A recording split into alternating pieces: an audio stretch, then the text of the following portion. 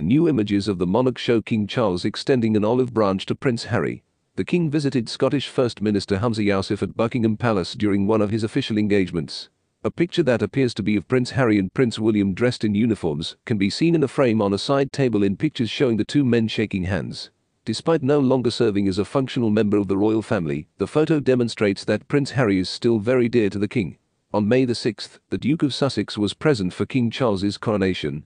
Meghan Markle, who remained in the US, did not accompany Harry to the historic event. Just hours after his father's coronation ceremony concluded, the Duke hurried back from London to attend Prince Archie's 4th birthday party in California. The Duke of Sussex sped to Heathrow Airport to catch his flight home, as senior members of the royal family went to Buckingham Palace to see the flypast. The spokesperson for the Duke of Sussex claimed earlier this week that Harry and Meghan were involved in a near-catastrophic automobile chase. The incident happened following the Sussexes' Tuesday attendance at an awards presentation in New York. The Duke and Duchess of Sussex and Ms. Ragland were embroiled in a nearly disastrous automobile chase last night at the hands of a gang of extremely aggressive paparazzi, according to a spokeswoman for Prince Harry.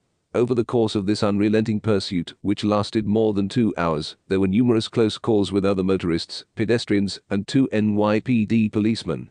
Even if the public has a certain amount of interest in public figures, this attention should never come at the expense of anyone's safety.